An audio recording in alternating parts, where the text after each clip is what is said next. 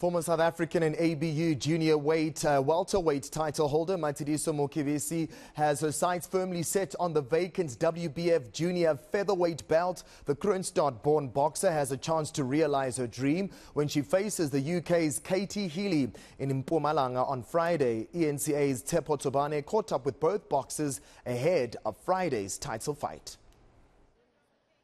32-year-old Matshidiso Mokebisi will become the first boxer from the Free State to be involved in a world title fight when she takes to the ring at Steve Tshwete Memorial Hall in Middelburg.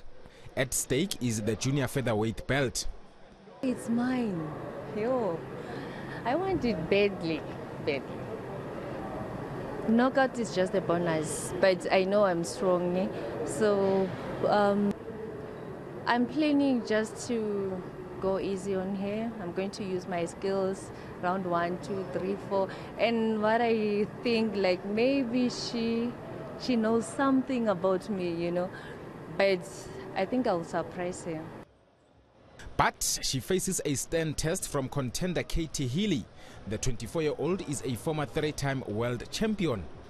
They call her the Scorpion Queen, which I've heard quite a lot since I've come to South Africa. But now I've watched a couple of her fights. I know that it's not going to be easy on Friday, but that's what I'm here for. We've travelled a long time. I don't want to come for an easy fight. I want it to be tough, and I know that we're going to put on a show for all of the fans watching. Both fighters will feature in a 6-bout tournament organised by Jacob Mnisi of J for Joy Promotions. Boxing was neglected for over 10 years.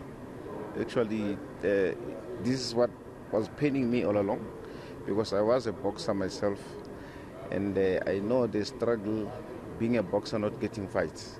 So I have decided to bring back the boxing into light so that people can watch boxing. That is why we're also bringing quality boxing tournaments. Tato Bonokwani will also be in action on the night, hoping to defend his WBF Intercontinental title. Tshepo Thobane, Johannesburg.